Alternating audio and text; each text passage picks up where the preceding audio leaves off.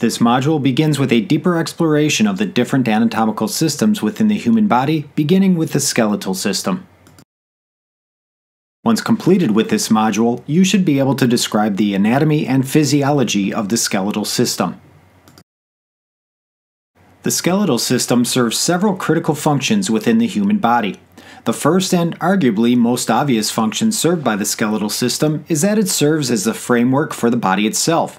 Bones define the overall structure and appearance of the human body, and all other tissues and organs within the body are anchored to or work within the structure provided by the body's skeleton. When combined with the body's muscles, the skeletal system provides the rigid leverage, bones, and fulcrums, joints, necessary for movement.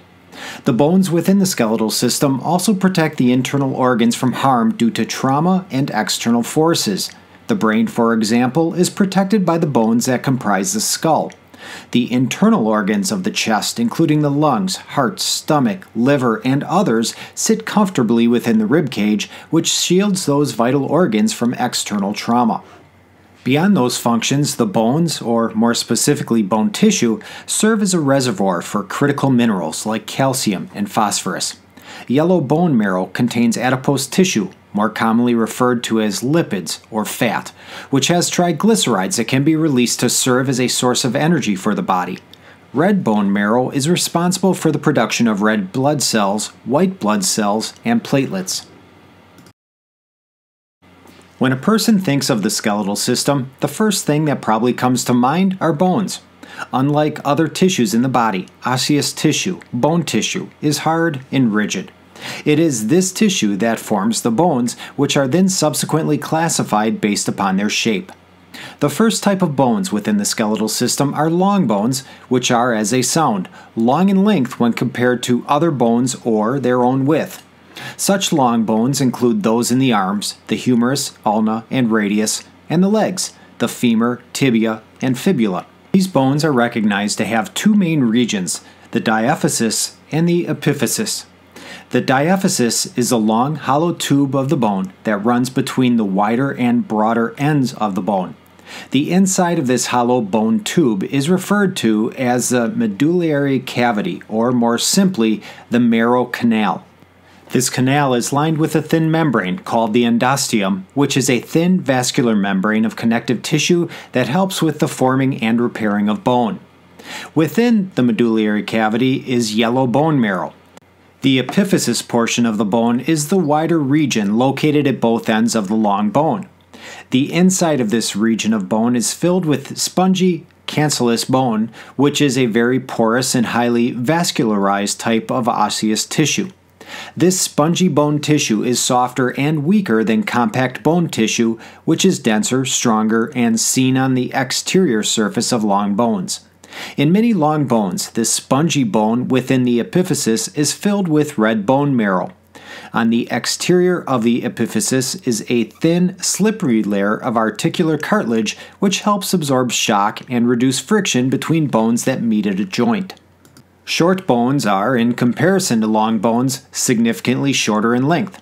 When evaluated individually, short bones are often only marginally longer than they are wide. These bones are found only in the wrists and feet and include the phalanges, the bones that make up the fingers and toes, the metacarpals in the hands, and the metatarsals in the feet. Flat bones are designed predominantly for protection of internal organs and include the sternum, ribs, scapula, and portions of the skull.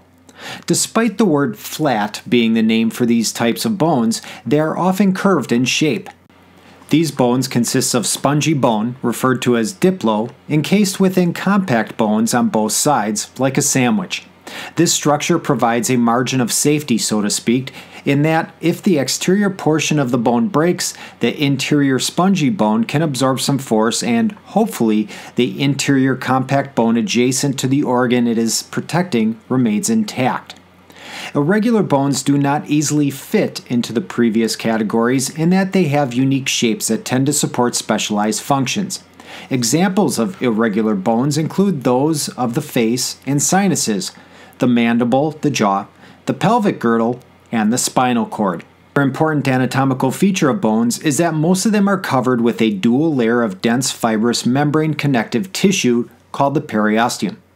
Areas of bones covered with articular cartilage do not have periosteum tissue in those particular areas.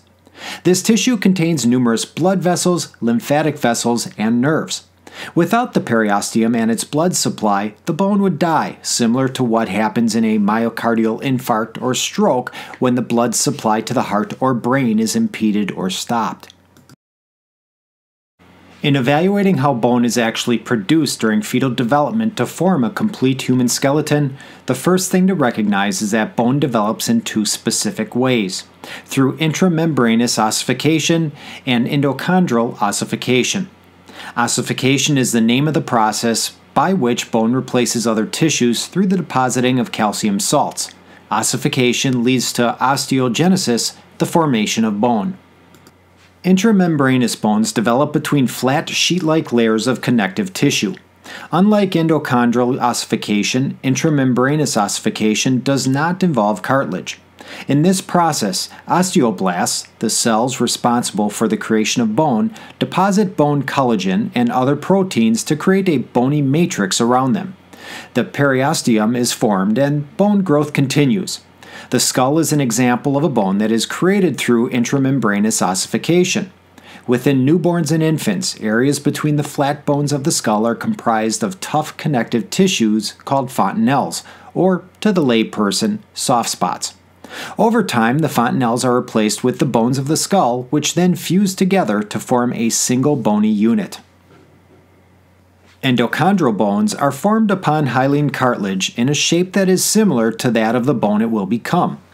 Common for long bone formation, endochondral ossification occurs when osteoblasts secrete osteoid against the shaft of the hyaline cartilage. This osteoid is an unmineralized organic tissue that hardens as inorganic salts are deposited into it, forming hard, mineralized bone. This process begins at the center of the new bone and works its way outward to the ends of the bone.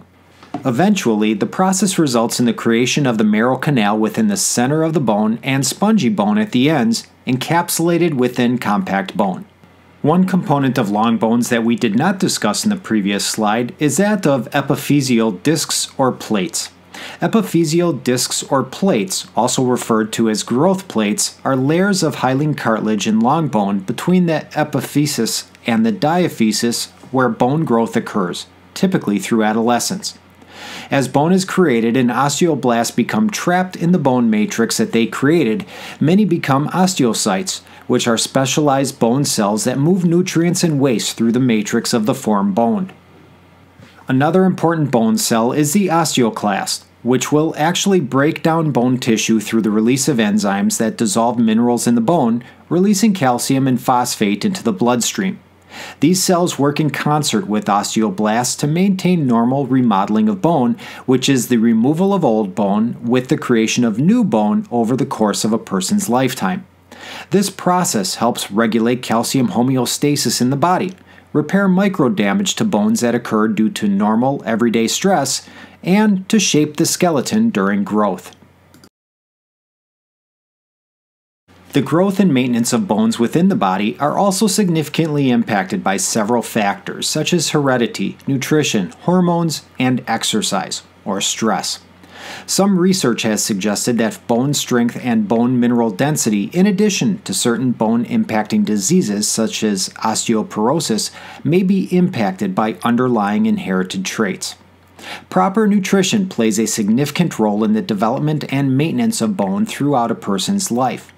According to American Bone Health, which is an organization dedicated to teaching people how to build and keep strong and healthy bones for life to prevent bone loss, osteoporosis, and fractures, if a person does not have enough calcium, the body will take the calcium that it needs from the bones, thus weakening the bones. Calcium is also required to make calcium phosphate and calcium carbonate, which form hydroxyapatite crystals that give bone its hardness. Vitamin D is necessary for calcium to be absorbed in the intestine. Magnesium allows for proper calcium and vitamin D regulation in the body while also serving as part of the structural component of bone. Phosphorus is part of the bone mineral itself and is also important for neutralizing acidic foods that could otherwise be harmful to bone tissue. Some potassium salts also work to neutralize harmful acids that come from the body's metabolic processes. Vitamin A influences osteoblast and osteoclasts. Zinc mineralizes bone and stabilizes receptor proteins for vitamin D synthesis. Vitamin B12 has an impact on bone-building cells. Vitamin C is essential for collagen formation, and it also increases absorption of plant-based iron. Fluoride is a structural component of bone. Having low levels of vitamin K in the body has been correlated to lower bone density and increased risk of bone fractures. Omega-3 fatty acids play a part in reducing inflammation that may interfere with osteoblast function. Beyond minerals and vitamins associated with eating well and maintaining proper nutrition, the body's endocrine system also produces hormones that play a part in controlling bone growth and maintaining the bone matrix. We will discuss hormones involved in bone growth and maintenance in just a bit. Additionally, while too much sudden or significant stress on a bone can lead to a break, routine mechanical stress on bones through movement and exercise is actually a good thing for bones. A lack of mechanical stress on bones results in the loss of mineral salts and collagen fibers within bone, thus reducing strength. Inversely, healthy mechanical stress stimulates the deposition of mineral salts and collagen fibers within the bone, ultimately increasing the strength of the bone. Bones are adaptive, and studies have shown that people who exercise regularly have thicker and stronger bones than their sedentary counterparts. As further evidence, astronauts on long space missions can lose approximately 1 to 2% of their bone mass per month given the lack of gravity and routine mechanical stresses associated with motion within Earth's gravitational pull. When identifying hormones produced by the body that are integral to bone growth and maintenance, there are several that must be mentioned. Growth hormone produced within the pituitary gland stimulates chondrocyte proliferation in the epiphyseal plates, which increases the length of long bones, while also increasing calcium retention that enhances mineralization and stimulates osteoblastic activity, which improves bone density. Osteoblastic activity and synthesis of bone matrix is also influenced by thyroxine, produced by the thyroid gland, and the sex hormones estrogen in girls and testosterone in boys. The influence of estrogen and testosterone in adolescence is what drives growth spurts within that age group, and they also promote the conversion of cartilage within the epiphyseal plate to its bony remnant, called the epiphyseal line, which then stops additional growth in the long bones. The kidneys also produce an active form of vitamin D known as calcitrol, which stimulates the absorption of calcium and phosphate from the digestive tract. Parathyroid hormone stimulates osteoclast proliferation and bone reabsorption activity, while calcitonin inhibits osteoclast activity and stimulates calcium uptake by bones. Lastly, while we often think about insulin as critical for helping the body utilize carbohydrates, sugar, insulin is also recognized as an anabolic agent in bone that can preserve and increase bone density and strength. With that background information in mind, we will now delve into the structure of the skeletal system, looking more specifically at different regions of the body and the bones within those particular areas. To begin, the skeletal system is divided into two main regions, the axial skeleton and the appendicular skeleton. The axial skeleton consists of those bones on the vertical axis or center of the body, which includes the bones of the skull and face, the chest and back, and the vertebral column. The appendicular skeleton includes bones that would be considered related to the body's appendages. These bones therefore include those within the shoulders, arms, hands, pelvic girdle, legs, and feet. We will begin by looking at the axial skeleton. Sitting at the top of the axial skeleton is the skull. The skull consists of 28 bones divided into three primary areas: the cranium, the face, and the auditory ossicles. The cranium consists of a collection of 8 bones fused together to form what is known as the cranial vault. At the front of the skull sits the frontal bone, which forms the forehead and also serves as the top of the eyeball sockets.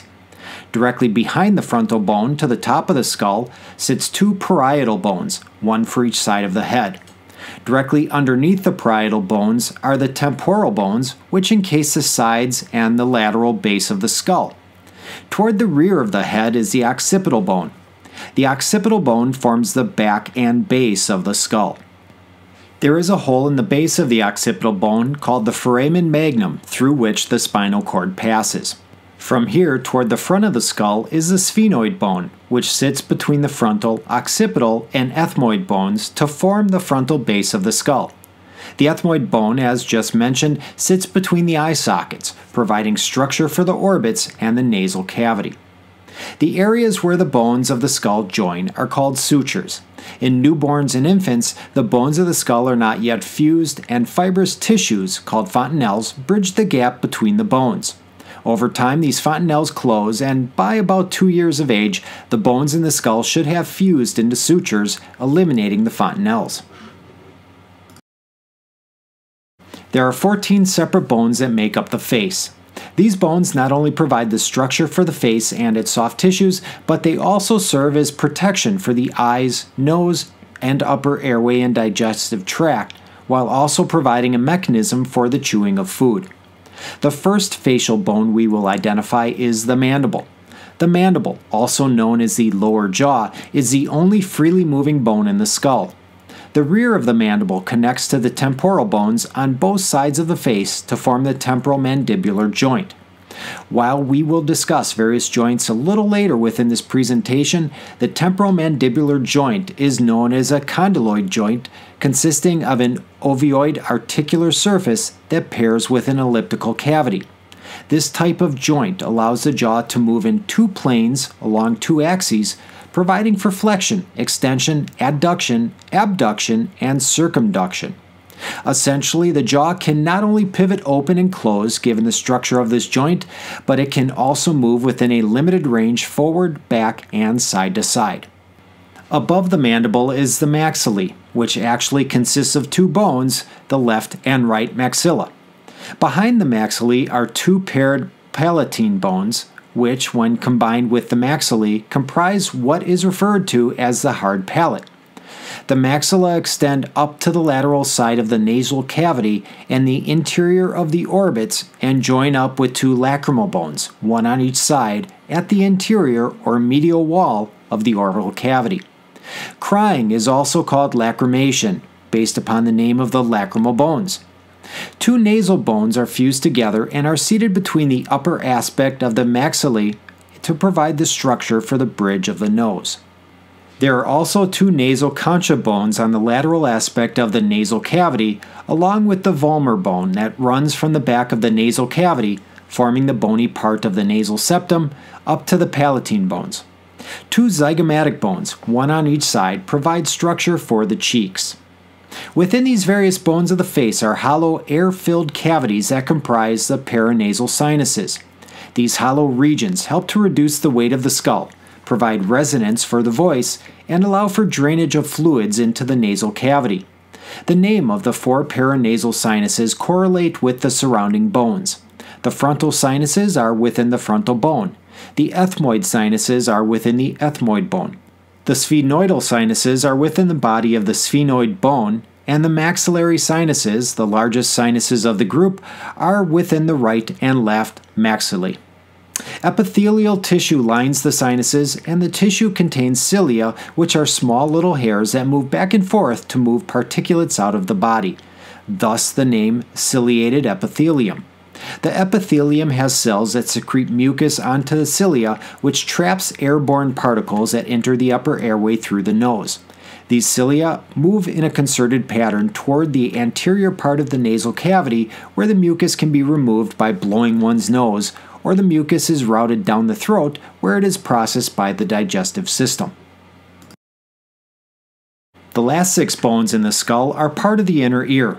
The malleus, hammer, incus, anvil, and stapes, stirrup, are present in each ear to transfer the vibration of the tympanic membrane or eardrum caused by sound waves that enter the ear to the cochlea, which produces nerve impulses that are interpreted by the brain as sounds. At the bottom of the skull's temporal bone is a bony protrusion known as the mastoid process. The location of this particular bony feature is behind or to the rear of the ear. In addition to serving as the structure to which numerous head muscles attach, similar to the paranasal sinuses discussed on the previous slide, the mastoid process contains air-filled spaces referred to as mastoid air cells or mastoid sinuses. Moving down from or inferior to the skull, the axial skeleton continues into the vertebral column. By virtue of its very name, it should not be surprising that the vertebral column is comprised of vertebrae. There are 33 vertebrae that form the spinal column. Starting at the top and working our way down, there are 7 vertebrae in the cervical spine, or neck. There are 12 vertebrae in the thoracic spine, 5 vertebrae in the lumbar spine, 5 vertebrae in the sacrum, which in adults are fused together to form the sacrum, and an additional 4 coccygeal vertebrae at the bottom of the spinal column that are fused together in adults to form the coccyx. As you may have noticed, the spinal column has several anterior and posterior curves to it that add strength, aid in balance, and assist in preventing injury. As you progress down through the spinal column, the vertebrae increase in relative size to support the weight of the other vertebrae and the structures above it.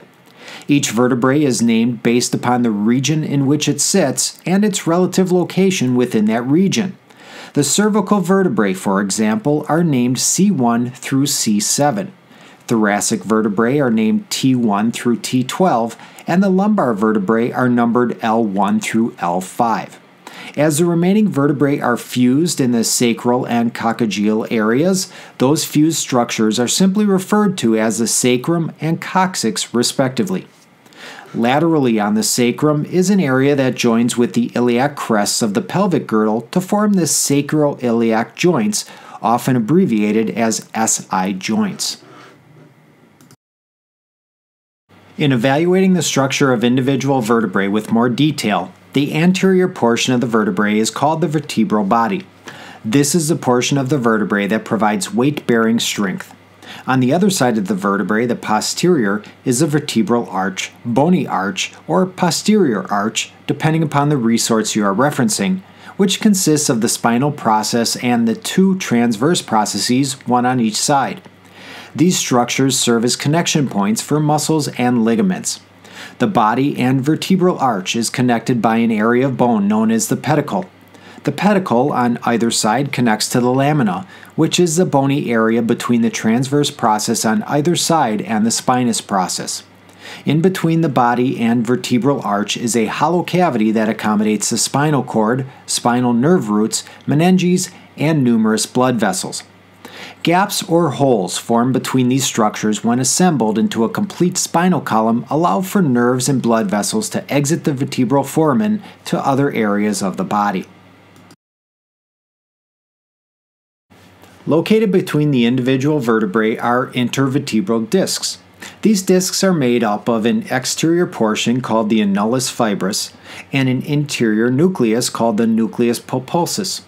Comprised of water and sturdy elastic collagen fibers, the annulus fibrosus assists with the rotational stability of the spine while also helping sustain and tolerate compressive stresses within the spine. The nucleus pulposus contains water, collagen, and protoglycans similar to the annulus fibrosus, but in different proportions, making it much more gelatinous in consistency. This gel-like elastic substance helps transmit stress and weight from vertebrae to vertebrae. The top and bottom of the disc is coated with a complex structure called an end plate that blends into the intervertebral disc and helps hold it in place within the vertebrae. These discs form what is known as a symphysis joint between the vertebrae that provides for padding, flexibility, and some movement within the spinal column itself. The spaces between the vertebrae by the discs also allow for spinal nerves to exit the spinal cord and the spinal column, which is why a problem with an intervertebral disc can have a significant impact on a person's quality of life. Going back to the spinal column itself, the first two vertebrae in the cervical spine are unique in their design and function. As such, they also have unique names. C1 is called the atlas, and C2 is called the axis. The atlas has a pair of concave facets upon which the skull's occipital bones sit. This joint, called the atlanto-occipital joint, allows the head to tilt forward and back, along with some slight lateral motion as well. The axis has an upward bony protuberance called the odontoid process, upon which the atlas sits. This particular joint, referred to as the atlantoaxial joint, is what allows the head to pivot side to side. Combined, these two joints allow the head to pivot, nod, and rotate.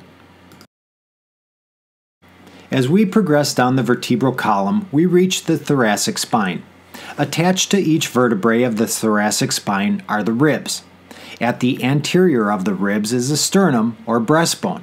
The sternum is comprised of the manubrium at the top, the body, and the xiphoid process at the bottom. Superior to the manubrium is the suprasternal, or jugular notch. These structures form the rib cage, with the vertebrae posterior and the ribs lateral and anterior.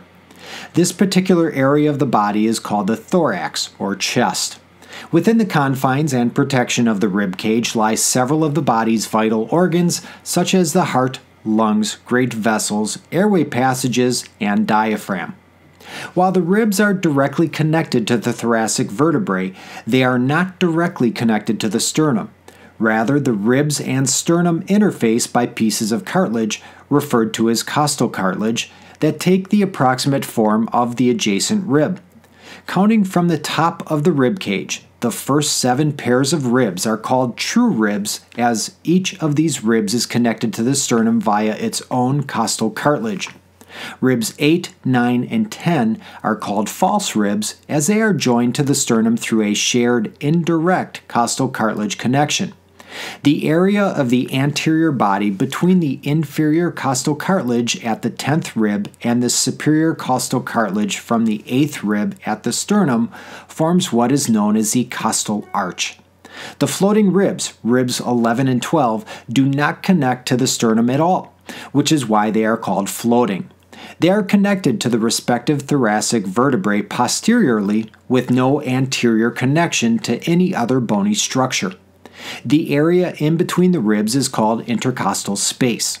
Each space is numbered with the ribs superior to the space. Thus, the space between the first and second ribs is referred to as the first intercostal space. Within these spaces are intercostal muscles that aid in breathing, along with a neurovascular bundle of an artery, vein, and nerve that run along the bottom of each rib. As already mentioned briefly, the rib cage provides for the physical protection of vital organs from external forces and trauma. The intercostal muscles are also considered to be accessory muscles of breathing. Several bones in the thorax or chest are not considered to be a part of the rib cage, yet they attach to the rib cage and extend out to the upper extremities as part of the appendicular skeleton. On the anterior, attached to the manubrium of the sternum by ligaments, is a pair of clavicles, or clavicle, referring to one on either the left or right side of the body. The clavicle is a slender S-shaped bone that helps the shoulder maintain its structure and position. Unfortunately, given the way it is exposed at the top of the thorax, along with its lack of significant girth, the clavicle can be somewhat easy to injure or break. On the posterior, connected to the rib cage by muscles, sits a pair of triangular shaped scapulae, or scapula, referring to one on either the left or right side of the body. The lateral aspect of each clavicle meets the laterally located acromion of the scapula to form the acromioclavicular joint. Together, these two bones form the pectoral or shoulder girdle, which is subsequently attached to the bones of the arm. The superior bone of the arm is the humerus, which connects to the pectoral girdle at the glenohumeral or shoulder joint. The head or proximal portion of the humerus has a spherical shape which, when combined with the scapula and clavicle, form a ball and socket joint that provides for significant freedom of movement, which is what allows for a significant degree of motion and articulation in the upper extremities. The distal end of the humerus meets the proximal end of the bones of the forearm to form a hinged elbow joint. The two bones of the forearm are the radius and ulna. The radius is the bone that is directly in line with the thumb, while the ulna is in line with the pinky finger. When standing in anatomical position, the radius is lateral and the ulna is medial. The unique pairing and orientation of these two bones allows for them to twist around each other to a certain extent, providing for the rotation of the hand. Rotating the palm of the hand upward is supination, and rotating the palm of the hand downward is pronation. The distal end of the ulna articulates to the radius. The distal end of the radius is connected to and articulates with the irregularly shaped carpal bones of the wrist. The wrist contains 2 rows of bones with 4 bones in each row. While these bones are collectively referred to as carpal bones, each bone is uniquely named. As denoted on the diagram, the names of these bones are scaphoid, lunate, triquetrum, pisiform, hamate, capitate, trapezoid, and trapezium. These carpal bones are prone to injury when a person falls and attempts to stop himself or herself with an outreached hand. Extending distally from the carpal bones are the metacarpal bones. These are the bones of the hand itself, and while they are relatively small in comparison to the humerus, radius, and ulna, are still considered to be long bones given their structure with a wide proximal base, a shaft, and a distal head. Each individual bone is identified by number starting from the radius, or the thumb, and moving toward the ulna, or pinky finger. The metacarpals then connect to the phalanges, which are the bones of the individual fingers.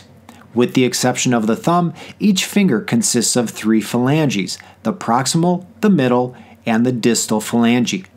The thumb only has 2 phalanges, a proximal and a distal phalange. Returning back to the core of the body, if we progress inferiorly down the spinal cord, one will eventually encounter the bones of the pelvis. The pelvis is a ring of bones that consists of the sacrum, coccyx, ilium, ischium, and the pubis bones. The pelvis provides not only support for the trunk of the body and everything above it, but it also provides protection for the organs located within the pelvic cavity, including the intestines, urinary bladder, and female reproductive organs. Unlike the structures of the shoulder, which provide for great freedom of movement and articulation, the bones of the pelvis are relatively immobile and provide a strong foundation for the rest of the body. The structure, referred to as the hip bone or coaxial bone, consists of 3 separate bones that fuse together during adolescence. The ilium is the superior bone that is large and fan-shaped in appearance. It is connected to the sacrum at the sacroiliac joint. The superior part of the ilium is called the iliac crest. Located to the posterior, inferior to the ilium, is the ischium. The ischium is the part of the hip bone upon which the body rests when sitting. It is located to the posterior, inferior to the ilium. Lastly, the pubis forms the anterior portion of the hip bone. The pubis on each side of the body curves medially and connects to the other pubis at the cartilaginous joint known as the pubic symphysis. The joint does provide some very limited movement in adults of approximately 2 millimeters and 1 degree of rotation. This flexibility, if you want to call it that, will increase for women during childbirth. The acetabellum, or cotyloid cavity, is a concave surface of the hip bone that accepts the femoral head of the upper leg, or femur, to form a ball and socket joint that allows for the movement of the legs. The bones of the legs are not too unlike the bones of the arm in terms of orientation to each other. The superior bone of the leg, which connects to the pelvic girdle at the hip joint, is the femur. The femur is the longest and one of the strongest bones in the body, and it serves as the skeletal structural component of the upper leg or thigh. Beginning superiorly toward the top, the femoral head, which sits in the acetabellum of the pelvis, is spherical in shape and forms the ball portion of the ball and socket joint that is the hip joint. The head of the femur extends into the femoral neck and the intertrochanteric region of the femur, which consists of the greater trochanter, which is considered to be part of the hip, the intertrochanteric crest, and the lesser trochanter. These structures serve as connection points for muscles responsible for articulating the leg. When a person, especially an elderly person, suffers a broken hip, it is often the femoral nick that is the site of the fracture. The femur continues inferiorly through the femoral shaft to the distal end where the medial and lateral chondrites provide the joint surface for connection to the tibia or shin bone. The patella or kneecap is on the anterior surface of the knee joint and articulates with the femur. Given the stresses that are placed upon the legs and the knee joint in particular, this joint contains ligaments, tendons, cartilage, and fluid-filled bursate to provide stability and shock absorption when moving. The lower leg consists of two bones. The main bone of the lower leg that forms the knee joint with the femur is the tibia. The tibia is the main weight-bearing bone of the lower leg, and as a result it is both longer and thicker than the other long bone of the lower leg, the fibula, which provides stability to the ankle and supports lower leg muscles. An important landmark of the tibia for an EMS provider is a tibial tuberosity. This area is an elevation of the proximal anterior aspect of the tibia just below the anterior surfaces of the lateral and medial tibial condyles. Some refer to it as the bony thickness of the tibia at that anterior point below the knee joint. It is at the medial flat side of the tibia at the same level as the tibial tuberosity where intraosseous access can be obtained. The tibia is more anterior and medial than the fibula, which also means it is more prone to trauma. At the distal end of the tibia is the medial malleus. At the distal end of the fibula is the lateral malleus. These two structures form the medial and lateral wall of the ankle joint. Similar to the wrist and hand, the ankle and foot are comprised of several bones. The tarsus is comprised of several bones that form the hindfoot and midfoot.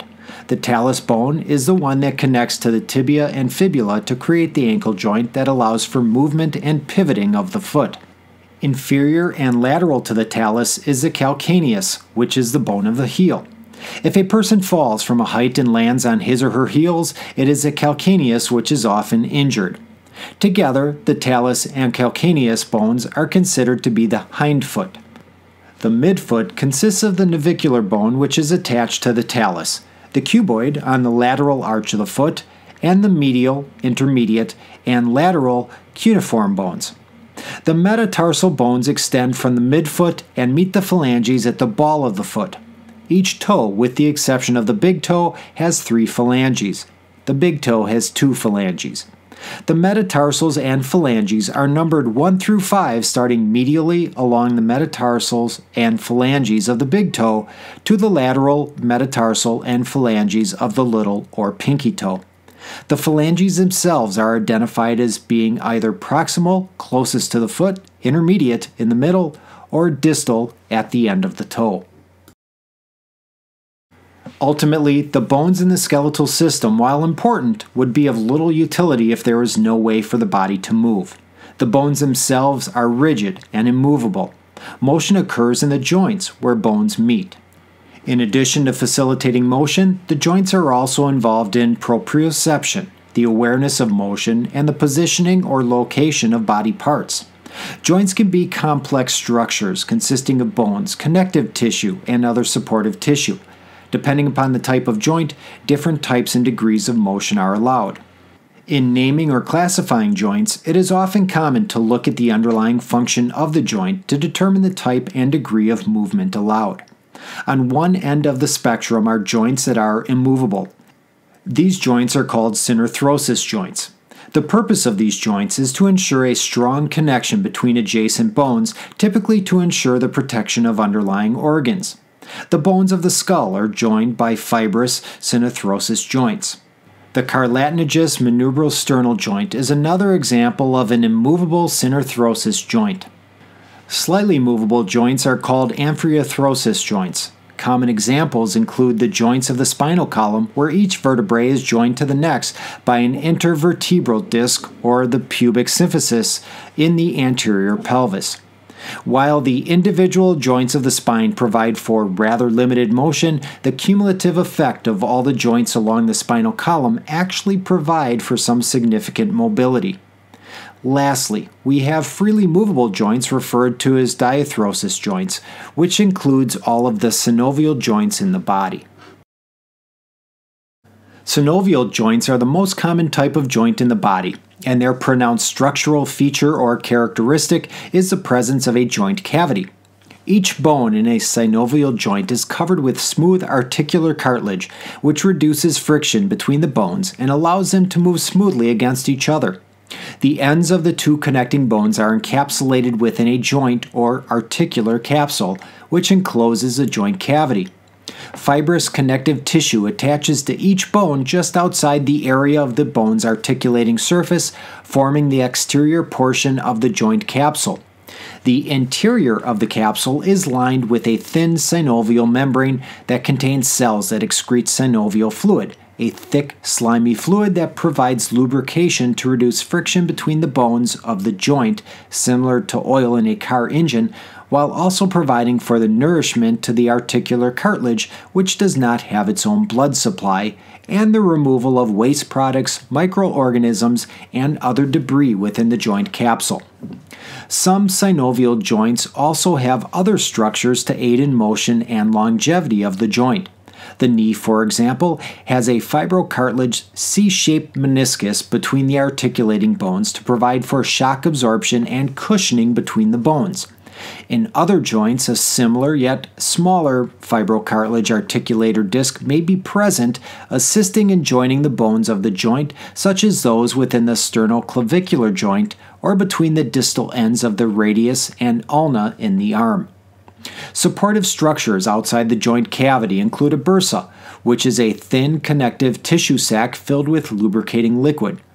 Bursae are often located in areas where skin, ligaments, muscles, or muscle tendons can rub against each other.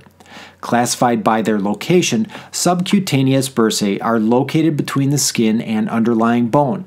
Submuscular bursae are found between a muscle and an underlying bone or between adjacent muscles, and subtendinous bursa can be found between tendons and bone. If you have ever heard of bursitis, that is the inflammation of one or more bursae, commonly in the shoulder, elbow, or hip, that can cause stiffness, aches, pain, or swelling. Movable joints are often identified by the type of motion permitted by the specific structure of the joint. Gliding or plane joints occur where the adjacent bones are relatively flat and movement is limited to a two-dimensional gliding motion across the bones. These particular joints are usually small in comparison to others and can be found in the wrists, ankles, 2nd through 7th sternocostal joints, and vertebral transverse and spinous processes. A hinge joint permits motion in one plane and can be found in the fingers, toes, and elbows. The knee and ankle are often referred to as hinge joints as well, even though those joints also allow for a slight degree of rotation. Pivot joints allow for rotary motion around a single axis. Examples include the proximal and distal radial ulnar joints, along with the atlantoaxial joint between the axis and atlas in the cervical spine. In contrast to the other joints mentioned thus far, a ball and socket joint provides for significant range of motion around multiple axes simultaneously. The shoulder and hip joints are examples of ball and socket joints. A saddle joint is named not unlike a saddle for a horse. One surface is convex and the other surface of the joint is concave, allowing one bone to effectively straddle the other. These joints allow for movement in two planes to support flexion-extension, the increase or decrease of the angle of a joint, and abduction-adduction, the movement of an appendage either away from or toward the midline. Bending your arm at the elbow is an example of flexion-extension, while spreading out your toes or fingers, like a pianist stretching to push two distant keys at the same time, is related to abduction and adduction. Being able to perform both movements at the same time is the hallmark of a saddle joint. The most common example is a trapeziometacarpal joint at the base of the thumb. The sternoclavicular joint, where the clavicle meets the manubrium, is another example that is responsible for giving you the ability to raise your arm over your head. The other common example is the acutommallear joint within your inner ear between the malleus and incus, which is integral in transferring vibrations in the ear to other structures that facilitate hearing. Lastly, a symphysis joint is a fibrocartilaginous joint where two bones are essentially fused together with little to no motion possible at the seam or joint. In totality, there are 230 joints in the human body, and they can all be described or classified into one or several of the categories we just discussed over this and the last few slides. That concludes this module on the skeletal system. You should now be able to describe the anatomy and physiology of the skeletal system. This presentation was prepared by Waukesha County Technical College in Pewaukee, Wisconsin, and is distributed with an Attribution Non-Commercial Share-alike 4.0 International Creative Commons license. Copyright 2021 Waukesha County Technical College. For information on WCTC's numerous fire and EMS educational offerings, please visit us online at wctc.edu.